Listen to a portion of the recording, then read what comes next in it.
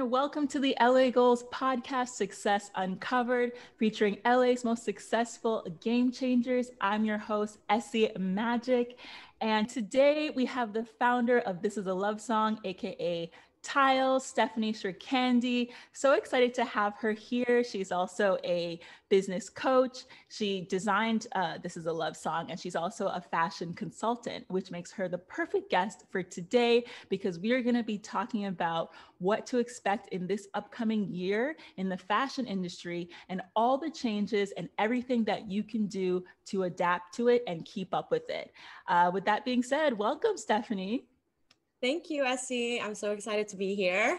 I've been looking forward to this podcast and we're finally here. We're making it happen. Yeah, so have I. And you are currently in Bali, right? Yes, I'm currently quarantining in Bali. So yeah, it's been a crazy year, but I'm glad to be back home. So I do miss LA and hopefully I'll be able to travel really soon when things clear up. But things have been really busy here. So, I've been working nonstop for my brand and also my production. And now that I'm launching an online course, I really haven't stopped at all. So it's great. But yeah, sometimes I'm like, I wish I can take a little bit of a break when some people are like, oh, I'm not doing anything in quarantine. I'm like, I'm working like 10-hour days. that's the way to but it's good. That's what you got to do for sure. And with that being said, I think it'd be great if you could tell the listeners at home about you and your business. I think they would love to hear in your own words. Yeah, so I guess I'm a serial fashion entrepreneur. I've always loved fashion ever since I was a little girl. So I knew that I wanted to do something in fashion, but first I thought, okay, I want to be a fashion designer, like every little girl's dream, right? And then eventually after high school, I was looking at university and I discovered that they had a fashion business class. So I ended up thinking, you know what, I'm not really good at drawing and all of that, but I really am interested in having my fashion brand. Maybe this is something that I, would be more smart for me to take on board for 2 years. And then if I wanted to go into design, then I would, add that on. So I ended up doing a fashion business course in this Canadian college for 2 years. It was like a diploma course. And then after being in school, I ended up getting a job at an Italian fashion company in Bali as a visual merchandiser. And so I had an opportunity to go back to school, but then I don't know, I felt like the real world was teaching me a lot more. And my mind was already set about creating my own brand. But at the time, I actually started a jewelry company way before This Is a Love Song. So that was my first brand and it was called Rebirth. And I started making silver jewelry because in Bali, they have a really amazing silversmiths or schmitz or whatever you call it. My accent is a little bit funny. It's okay.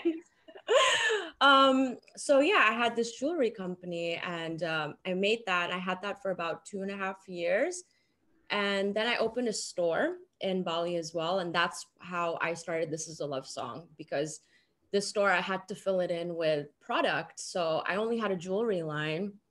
And so I was like, maybe I need to, create some clothing, but what do I do? And at the time we didn't have Zara. We didn't have, casual wear in Bali. It was mostly resort wear or souvenirs, like those Bali shirts, or if you go to Cancun, like those type of shirts. This was back in 2009, 2008.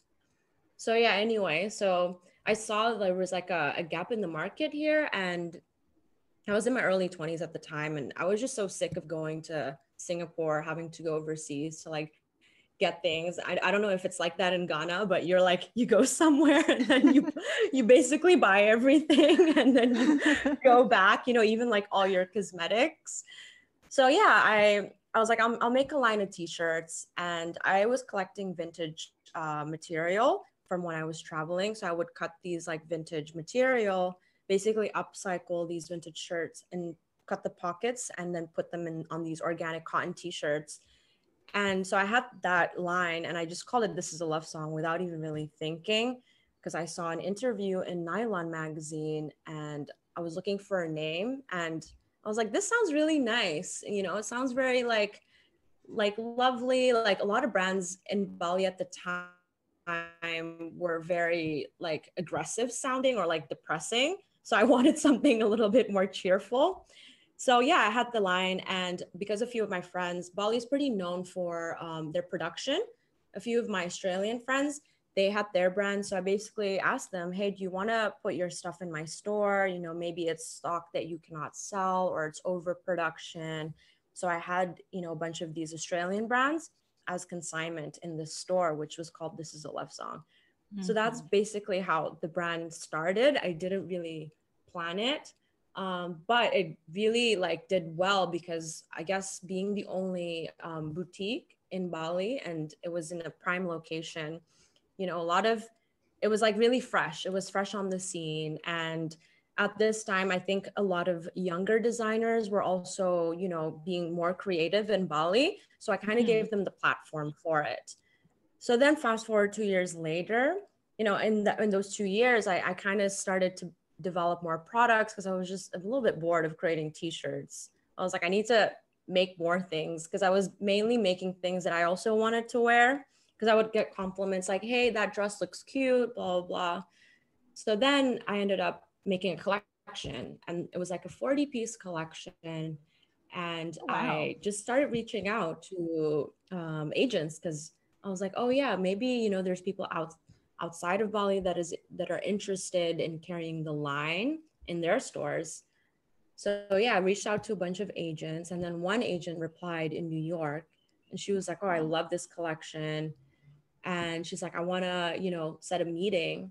And funnily enough, that was my first trip to the States. I had already booked the trip. And I was like, I'm actually coming and I'm going to New York. It was my first time in New York. And she was like, great, bring your samples. So then I packed up, you know, all my samples in the suitcase. And I remember flying into New York. I was so like excited, but also nervous. And I was flying with a friend, and I mean, thankfully I wasn't alone. But yeah, I landed in this big city, and I felt like it was the Sex and the City moment, or like a movie moment, you know, where you're like, oh wow, this is such a different world. So we set up the meeting, and yeah, they really loved the collection, and she was like, I want to sign you. I can get you in this store, this store, this store. She was naming all the stores that I was like admiring those stores, like Nasty Gal and all of that. You know, this was that era. Yeah. It makes me sound old, but yeah, it was Revolve. Like, you know, this was 2012. So yeah, so basically she signed us, and I left the samples with her. And literally like a month in, I had my first order, and it was like from Nasty Gal, $30,000. And I was like, whoa, this is amazing. Wow. I was like, what? And I was just so excited. But then they were like, yeah, you're going to have to produce it. And, you know, I was like, where's the deposit? And she was like, no, they don't place deposits. You have to produce it, or if you cannot deliver, then that's it. And I was like, oh my God. So when I got back from the States and I was in Bali, it was like crunch time. You know, I had to figure it out. But thankfully I had my store. So, you know, my store basically was able to fund that. So I did wholesale from that point on for like 2.5 years to 3 years. I was basically wholesaling, and that was my primary business model besides the store in Bali. So I wasn't really focusing on online sales and things like that. I was literally just selling my product to stores in the States, and they would resell it, but it was doing really well. And, you know, this wasn't the time where Instagram was really big. It was at the beginning of Instagram. So I wasn't really utilizing that as well. And like, I think we had a Facebook page, and it was very primitive, but it was really great for us because it got us a lot of attention. You know, we got a lot of celebrity attention. We had a lot of PR attention. The agency also had like a PR department that was helping the product to get into magazines. So it was more of a traditional approach compared to, you know, now that we're like this year, well, the past two years, I would say. But yeah, I always kept my production in Bali. So that was like another thing. I produced here, but I had one factory that I was working with, and they just weren't treating their workers, fairly. And like, I just heard stories about them paying like really, really low wages. And it just felt really wrong for me to continue working with them. So I think after our first season and we got a bunch of orders, I was like, I need to do something about this. And I ended up opening my studio. And it was first, I think, 3 sewers. So I bought like 3 sewing machines. And then I had like a pattern maker helping me with creating the samples, because even though we're producing, we had to, make new collections and give it to the agent. Right. So it was like a very, very small operation. And I didn't know, how to run a garment production company. I basically was like, all right, let's see how this goes. And I, Yep. learned by doing. But yeah, that is now my other business, TIALS Studio, which is, I didn't plan this one as well. I guess you could say I didn't plan really both my businesses. So now I'm a brand consultant too, and I produce for a lot of worldwide like brands, small brands and bigger brands. So I've produced for Pornhub. I know that's funny, but they have their merch line. So I produce for them. I've produced for merchandise for artists like Major Lazer and Zed. And then I also produce for smaller brands like Australian brands that are starting. But we're all about ethical production. So yeah, I'll tell you about this, I guess, as we go in. I feel like I just keep talking and talking. But yeah, so that is TIALS Studio. And it's more my passion because, we give back to the local community in Bali. Nice. And that's part of the reason why I'm back. The past year, we've just had a lot more orders. So I had to go back and just really kind of grow and expand our business here. Because running a production company, it's a whole different ball game. I thought, like running a fashion brand is fun, but running a production company and then you're dealing with clients and all of that, it's like having 10 brands at the same time. Wow. So, but, I love what I do. And I guess that's why I, decided as well, like I want to teach my knowledge. And I started a TikTok account. And that TikTok account was primarily about fashion business and sustainable fashion. Mm-hmm. And I just got a bunch of followers. And, I think my boyfriend was like, maybe this is something that you need to, really a kind of package into like a mini course or whatever, because it seems like, a lot of people are interested in starting their brand and they don't know how. And also I see this a lot with my clients that I work with, especially smaller brands. You're a one-person team and you don't know all the things that you have to basically oversee when you're running a fashion brand. And it could be even the smallest details, like forgetting about the garment label, and they don't, they didn't think about that. So yeah, that's my new project. And yeah, we'll be discussing this, I'm sure, in more detail. But yeah, I guess that's a nutshell about me. I could keep rambling. But yeah, so that's why I'm a serial fashion entrepreneur. That's what I call myself. I play a lot of different hats in the fashion industry. Cool. Yeah. And you definitely have, you've been through a lot, as you spoke about now. So it's great that you're teaching others and you're sharing that with others so that other people can start their own clothing line as well, or enter your studio, as you mentioned. And even the point that you mentioned about how when you got the order, you realized, oh gosh, I got to pay for this myself. Even though I have the order coming in, I got to be able to cover it myself first. And I think a lot of young fashion entrepreneurs don't know that, right? So that's really good bit of information. Yeah, they did not teach that in school. They were not like, hey, if you're going to get an order, you have to, front this. We did learn, of course, about like the payment terms, like net 30 and net 15. So there's like parts of school that, of course, is so helpful. All the textbook stuff, I learned a lot. But then I had no idea. And I was so excited about getting this order in. And then I realized, okay, well, I have to fund this. And, that's where I feel like, if you're not prepared for that, then you cannot prepare for bigger growth. Yep, definitely. And I liked how Yeah. you spoke about your international flavor, I guess you can call it, how you said you went to a Canadian school, you did some Italian Yeah. schooling, you have some connections in Australia, and then obviously you're in Bali, and we know you came to LA for a Yeah. bit. Do you think those international influences really helped your expertise and helped you to shape your business and your career?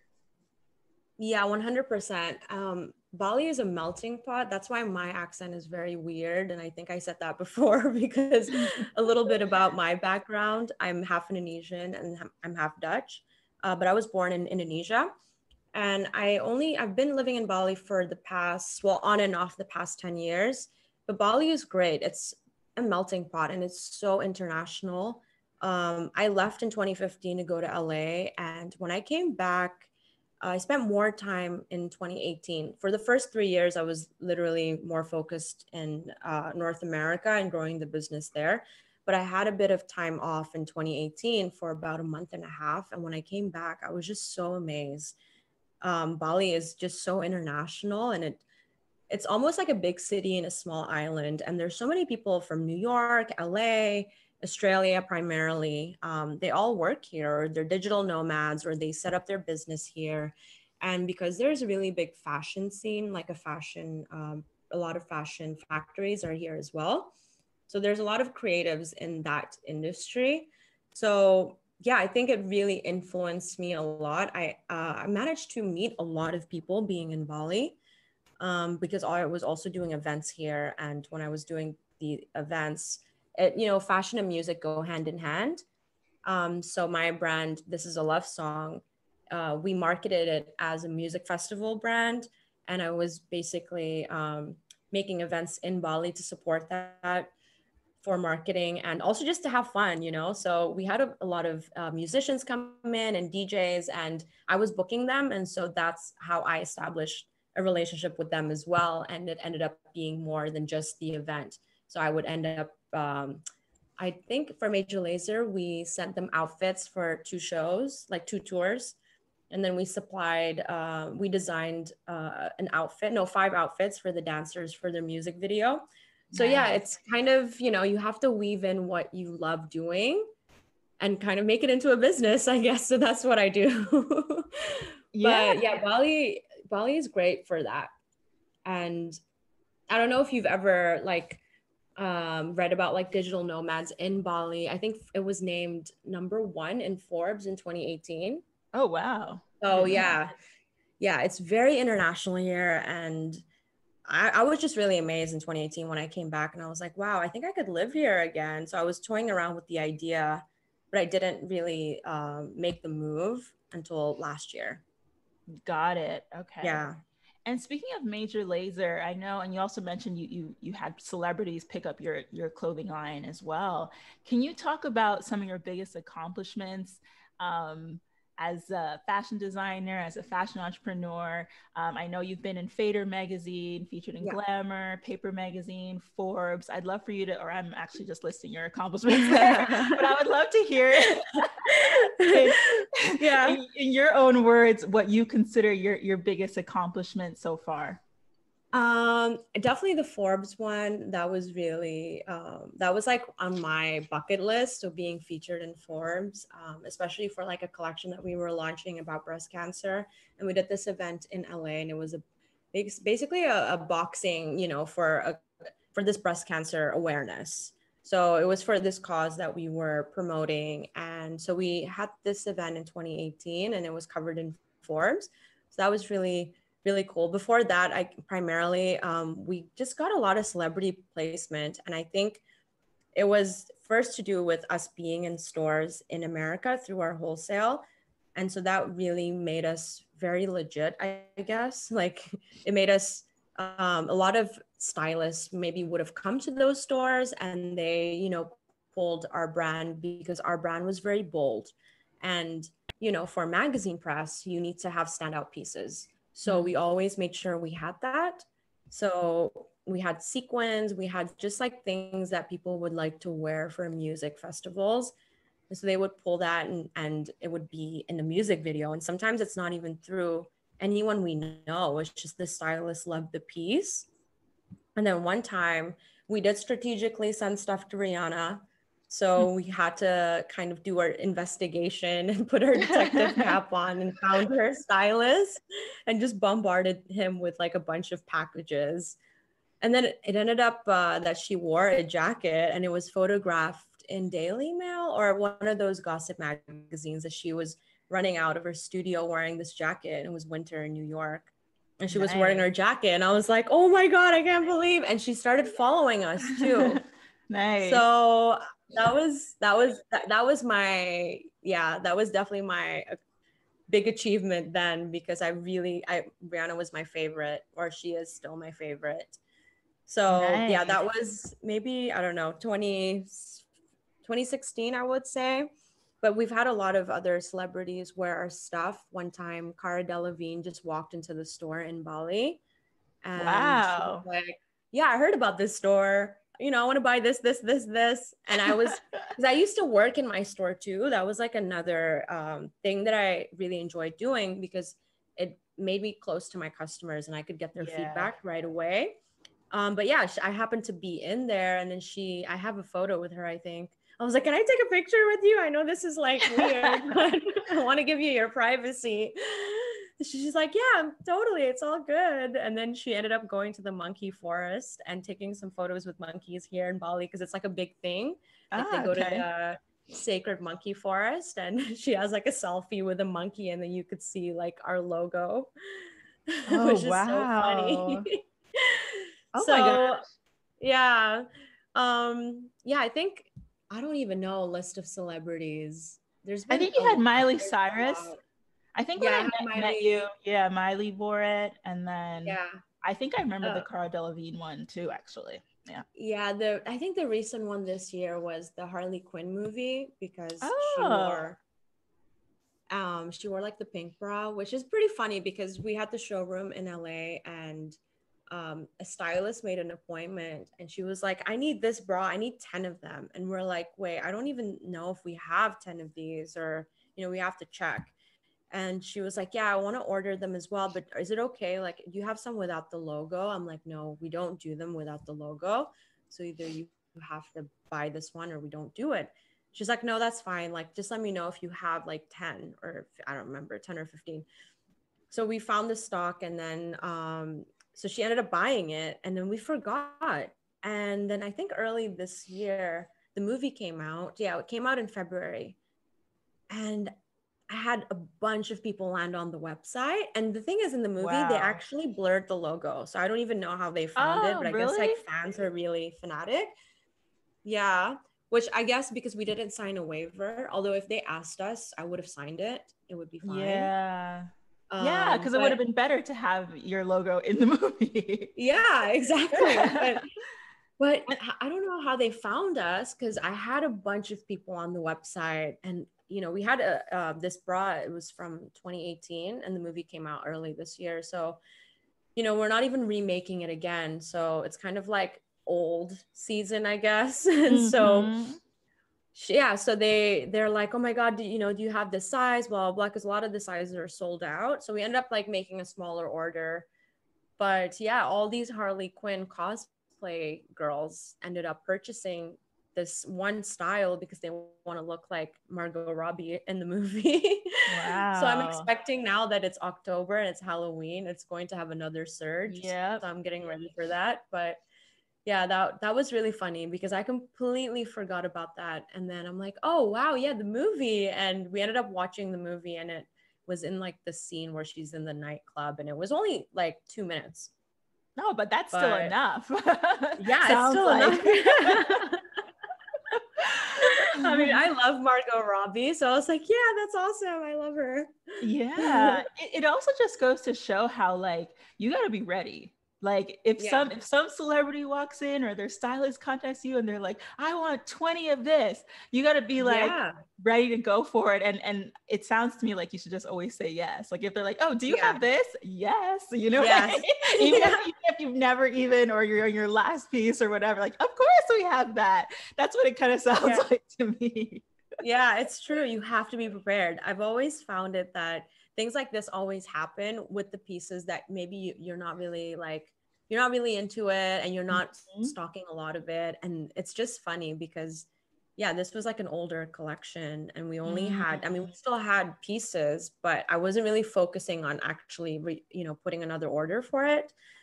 And she, I guess Harley Quinn, she wears pink, so it's her color. Mhm. But yeah, it just completely slipped my mind. So it was definitely a nice surprise because, you forget about those things, especially now with Yes. influencer marketing. It's a little bit Oh different because you yeah. expect things to be instant. So Yeah. yeah, a lot has changed since I started the brand and the way that everything works now. Yeah, and that's actually a perfect segue into my next question. Because you have experienced so much, I would love for you to talk about what's upcoming. There's so many things happening right now with Yeah. the economy and the pandemic, and also Yeah. just the industry shifting to more of a digital. There's some brands who just start right with an e-commerce store without even trying to get into retail. I would love Yeah. for you to talk about this upcoming year and what you think that the fashion industry will go through, how it will change, as well as how people can adapt to the changing industry along with the pandemic, and even just the direction it was going before the Yeah. pandemic came. Yeah.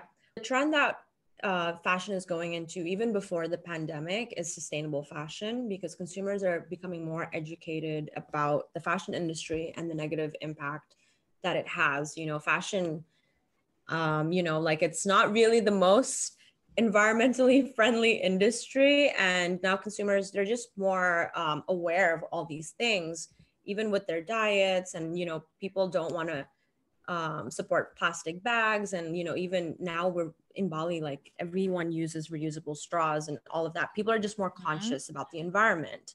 And I think that's great. And it's a good global movement. And I see that it's been affecting fashion as well and positively influencing that. So that's the trend that I think is going to be more apparent now with the pandemic as well, because people are not going to be, well, with the pandemic, first of all, everyone's at home. So we're not shopping, you know, as many like styles or looks like we would if we were to go out. Like a lot of times, even me, I was this person too. I would just buy something and I would wear it once. Or, Mm. you would buy something, you're like, I already have a cute photo in it. I don't want to wear it again.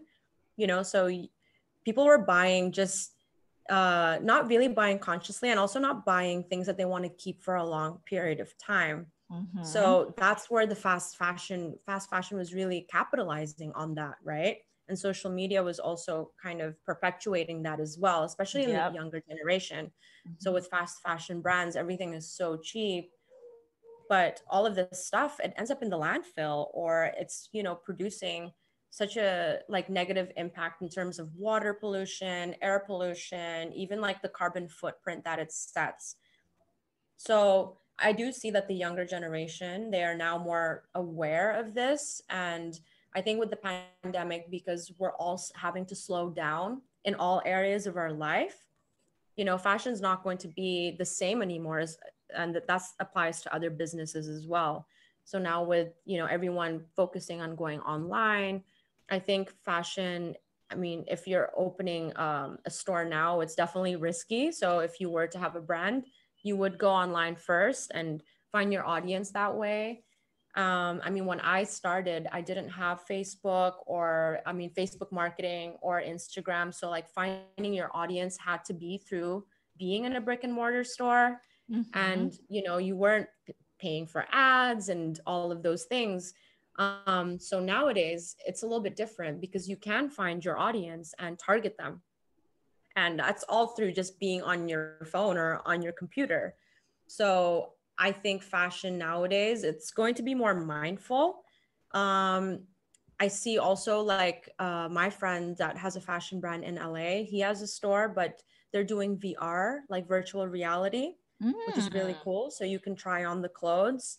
I don't know how he does it, but he has that technology. So fashion is going to go, and I think have some technological advances influence that as well, whether it's through like a VR app, or maybe I think online I see some brands now where you can upload your photo and you can see how you would look like.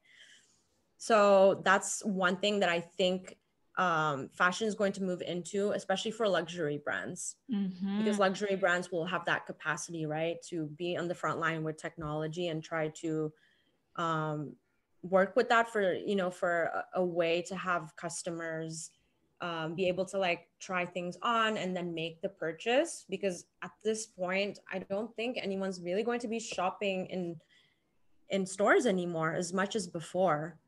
I even Mm-hmm. heard in New York that a lot of stores are closing at this, because of the pandemic, and they're probably not going to reopen because rent is so high and it's not Right. sustainable. So that's why I think fashion is going to be, yeah, it's going to be completely different. So I think with the pandemic and people realizing that they don't really need to leave their house to buy anything, and fashion, of course, is not really a necessity item, people are going to be flocking more online. And then with the new technologies such as VR shopping, and even now you can live stream a show and you can do that from the comfort of your home, so you don't really need all of those other frills, right? So I think people are more aware of this, and they also know, like, fashion week, it's such a, not to say that it's a waste of money, but all that traveling and everything, it really is wasteful. And I think the pandemic is really making people rethink about how we can minimize our waste. And waste is not just trash, it's just waste in terms of like carbon footprint, even like your buying, your spending habits, and how can we be more minimal and be more kind to our environment and be more mindful. So I think that's where the industry is going. So I think there's going to be a lot more sustainable fashion and a lot more technology helping uh, people shop in a different way. Yeah, I love what you mentioned about the virtual reality and the technology, because that's something we've seen in so many other industries, and seeing Yeah. it now manifest in fashion. Like, even just the thought of being able to like just see something where you're wearing the clothes without physically Yeah. trying that on. I think that's super Yeah. exciting. And I definitely look forward to seeing more of that. And like you mentioned, that's Yeah. also more sustainable in so many different ways, because Yeah. as a consumer, you don't have to travel to go try things on. You're not wasting Yeah. gas. You're not creating traffic. And then also Yeah. too, it gives more access to people as well to, Yeah. be able to try that product. And therefore, as a manufacturer, as the founder, you can predict how much inventory you have to make and things like that. So I feel Yeah. like there's Yeah. so many different ways that Yeah.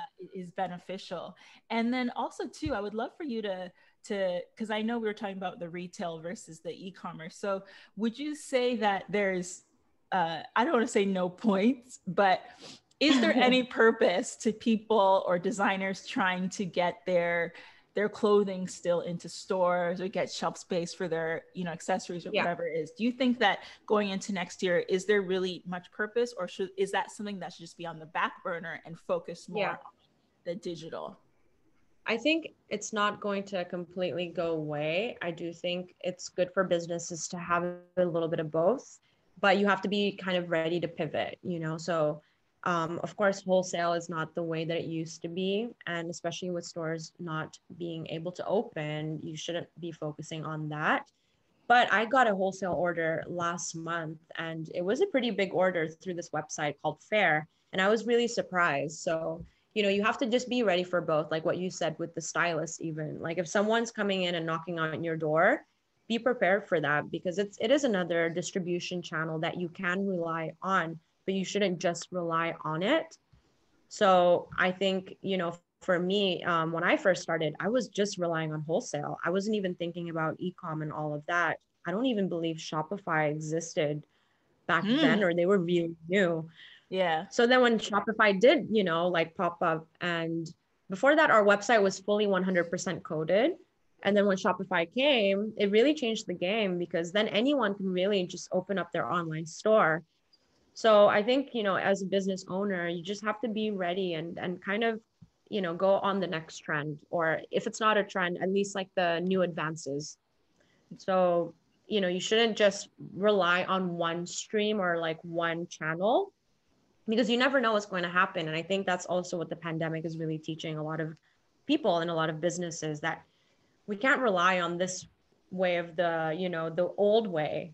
We have to figure out like new or diversify our income and diversify our, ways to kind of support ourselves. From what you're saying, it pretty much sounds like it would be advantageous to still, like with the wholesale orders, maybe go for the ones who have a big online presence, right? Yes. Then it's like killing two birds with one stone. You know what I mean? Yeah. It's like you're still getting the wholesale orders, but instead of maybe getting it in a lot of boutiques, which people might have done back in the day, it's, better for you to be in those stores that have an online presence, digital presence. Yeah. So I wanted to actually add this in because this is really interesting. Before, when you had to show your collection to buyers, it would have to be in a trade show, or you invite them to the showroom and they would come and they would, look at the pieces and place their order, and they would place it like on a piece of paper, it's not digital.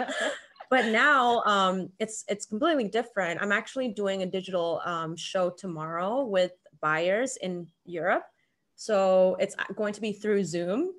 And it's only for sustainable fashion brands. And this showroom in Europe, they're hosting this eco week, they call it. So if you are a brand owner and you want to showcase your collection, they give you a 10 to 15 minute spot. So you can basically set up your rack and then show like your collection through Zoom. So it's definitely the new way. And I think it's great. It saves more time, and you don't, another thing, you're not going to have to pay so much on transportation and flying. I used to fly to trade shows, and it was a lot, and that's like an expense that you can cut back. If you're a small business owner, that's a great way to still be in touch with your market, but you don't actually have to pay all this money for, things that are not really useful for these days. Yeah, that reminds me too of right when the pandemic started, some of the fashion shows, they went straight to virtual and were just having their whole fashion show virtual, which I think that's probably something people should prepare to do moving forward, right? Yeah, I agree.